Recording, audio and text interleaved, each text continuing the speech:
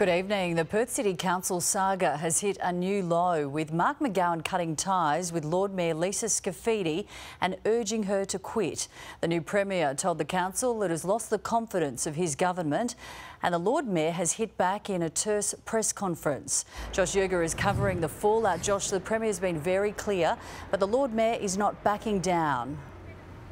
Emmy, there looks like no coming back from this. Today, the Premier formally wrote to the Lord Mayor telling her his government will not meet with her council until she stands down. She's labelled this as extremely unprofessional and politics at its worst. Under new legislation, both must meet twice a year, but today the Premier wrote to her telling her why that won't happen. And I quote, "The City of Perth has lost the confidence of the state government and in my view will continue to lose the confidence of ratepayers in the wider WA community if the current situation is not resolved. Until and unless the leadership of the council changes, I do not believe the City of Perth will be productive. Accordingly, I have no intention of convening this forum."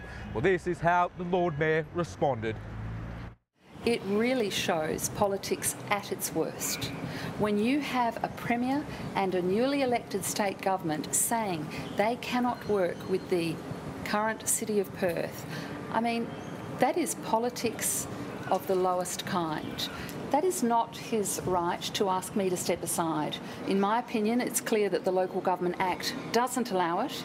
So is this a desperate political move today that he sends me a letter that I had not been able to read, as I told you, until I was tipped off by the journalist to know that it had been sent to me? What a sorry day this is for Western Australian democracy and the citizens of Perth.